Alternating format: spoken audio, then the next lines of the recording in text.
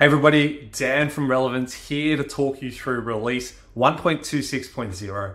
Now actually in this release, we've mostly focused on internals, behind the scenes work to improve the performance and reliability of the Relevance platform. That being said, still here with 3 key features to update you on.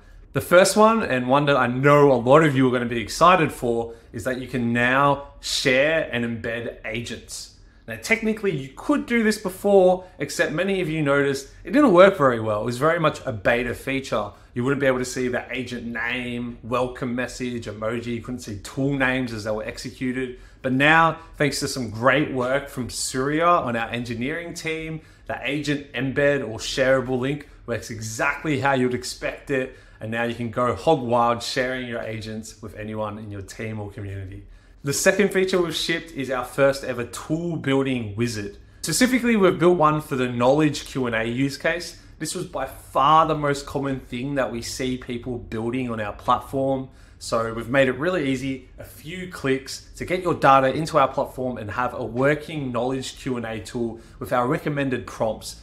Be sure to jump on our community in Discord and let us know what you're building on our platform. This helps us build features like the Knowledge Q&A Wizard to make that easier for everybody.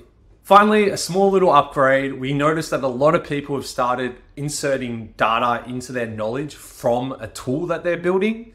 Previously, we had this add data to dataset step that wasn't super easy to use. We've focused on reskinning that a little bit. The add data to knowledge step, easy to select one of your knowledge sets. You can even add a new knowledge set on the fly. You can click preview to go see what's in that data table. And then you can go add the data in our JSON editor. Now, we're actually going to make this even easier in our next release where we'll be pre-filling that JSON editor with the columns in your data table. So that's a wrap on release 1.26.0. As I mentioned, a lot of the updates we've made have been a bit behind the scenes, but hopefully you will notice a more performant, reliable Relevance. Be sure, as I mentioned, to jump in our Discord, give us all the feedback you have, good or bad. We're there to help. And thanks for watching this video.